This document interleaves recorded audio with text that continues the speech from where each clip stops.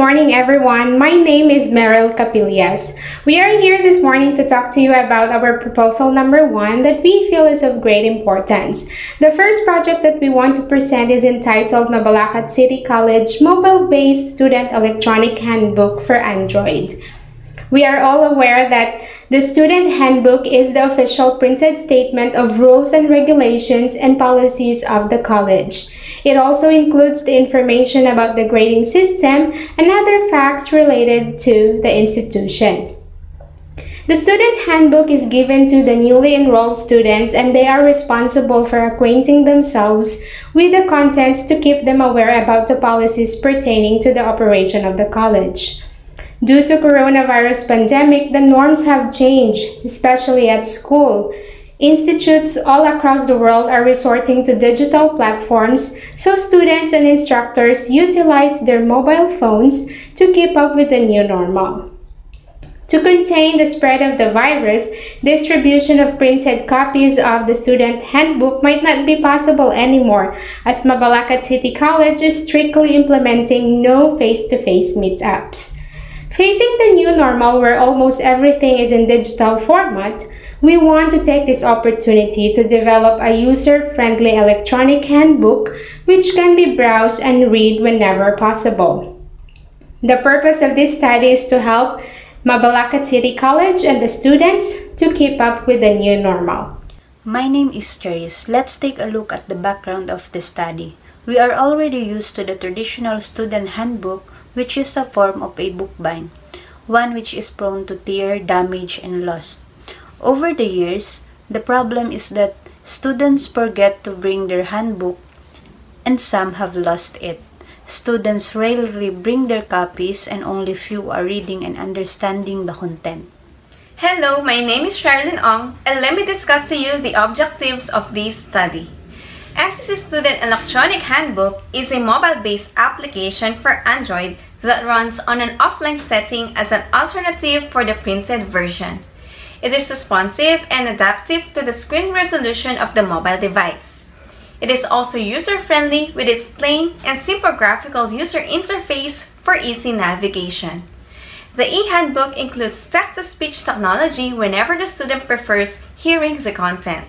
It also contains the MCC official website and social media account links, and downloadable MCC hymns on MP3 format.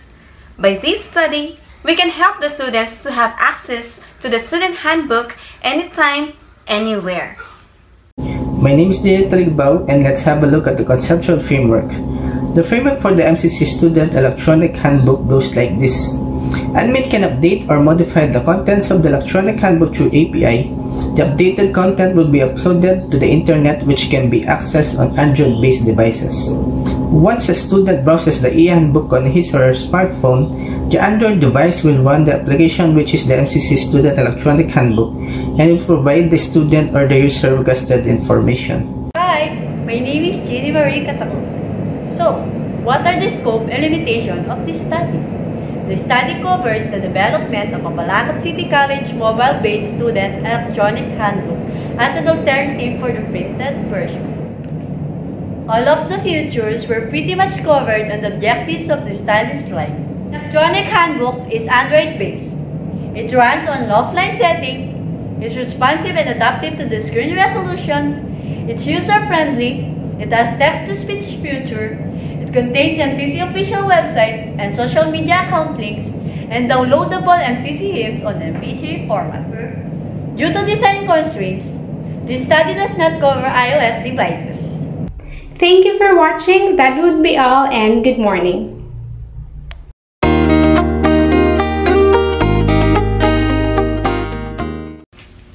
Hello everyone, this is our proposal number 2. The second project that we want to present is entitled IoT-based Door Access Control System.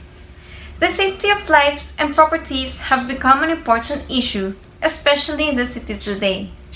Some people have tendencies to steal other people's belongings, endanger the safety of lives at home for money and valuable things, in the offices, or even in the bank. Nowadays, access control systems have become necessary to overcome the security threats faced by many organizations. Advancements in door security were developed, which consists mainly of authentication systems such as biometrics, passwords, Bluetooth mobile devices, memory cards, smart cards, etc. The purpose of this study is to develop an IoT-based door access control system which authenticates and authorizes entry of a person. This provides efficient security to avoid trespassers and other criminal activity that involves security to a certain organization. Let's take a look at the background of the study.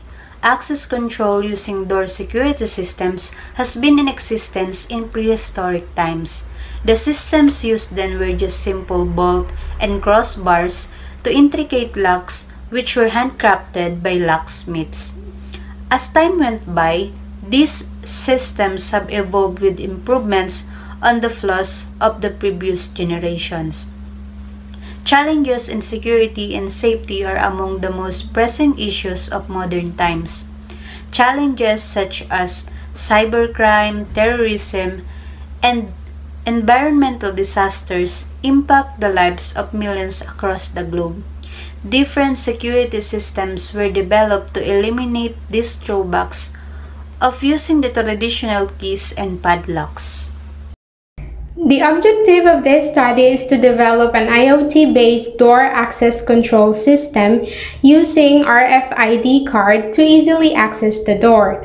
We utilize RFID technology to provide a solution for secure access to space while keeping records of the user. This system identifies authorized users with proper credentials and restrictions for unauthorized ones.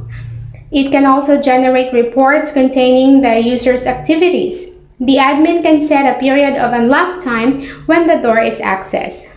Alarm triggers when the door is forced open or held open for too long after being unlocked. It has a keypad available as an alternative access. Another feature is that it notifies the admin of the user's activities via SMS. Let us now discuss the framework of the system. First is data collection. Second is coming up with a nice design of how the system will look like. Once the design is up, the next step is to build the prototype.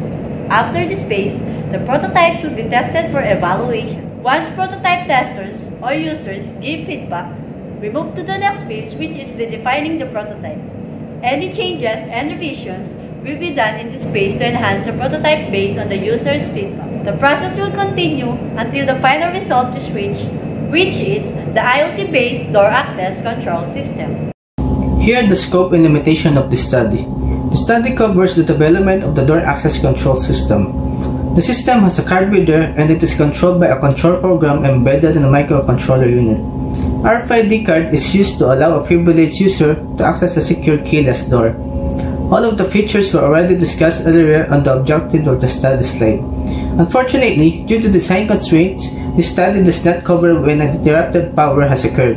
This will only require uninterrupted power for efficient operation of the system. Thank you for letting us present our perspective for this project. That will be all. Good morning.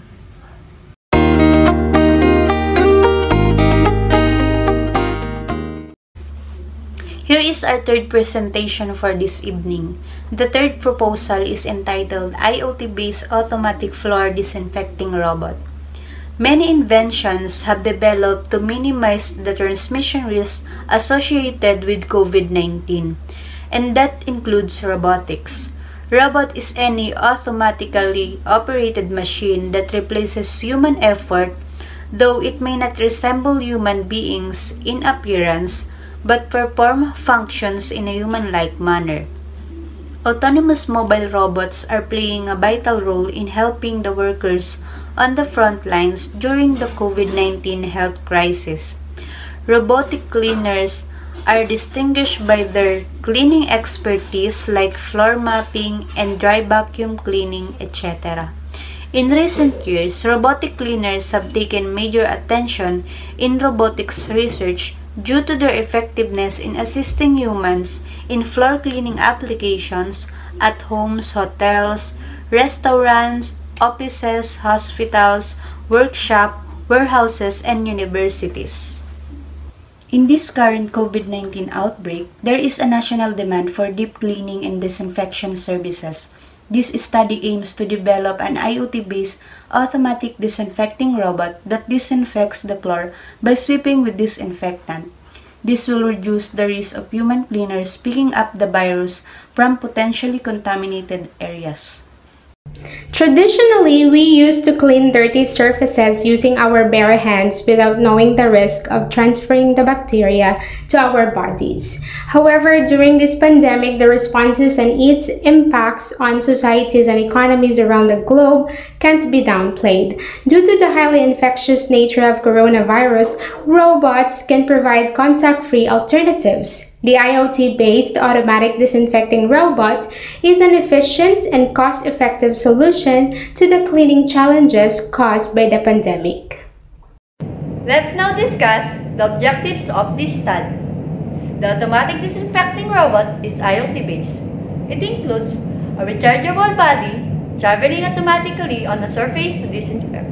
It has replaceable sponge or scrubbers underneath the wheel that serve as sweeper of the disinfectant and obstacle detecting sensors positioned in front of the body to detect an obstacle located ahead of a traveling direction while carrying a disinfectant bottle. It has also a push notification feature that would let the user know when it's time to refill or recharge.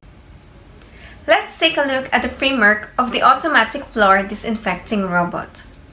First is to gather all the information.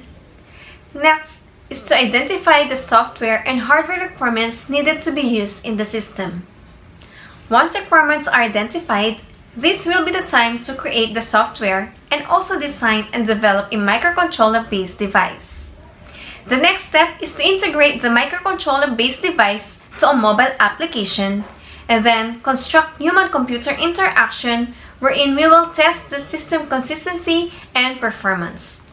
Users' feedback will be used in revising the prototype. The process will continue until the final result is reached, which is the IoT-based automatic floor disinfecting robot. Here are the scope and limitation of the study. The study covers the creation and development of a rechargeable automatic floor disinfecting robot which is integrated to a mobile application. The mobile app will be used to monitor the battery life and disinfectant level in the bottle. Its purpose is to sanitize floors and to minimize the exposure of cleaners or workers to infectious viruses. However, due to design constraints, the study does not include tasks such as cleaning windows and walls and any higher places that the robot can reach. The disinfecting robot can run on rough or uneven surfaces but rather runs indoors on a flat surface such as the floor. As we bring our presentation to close, we thank you that we are able to present our perspective before you all. Thank you and good morning.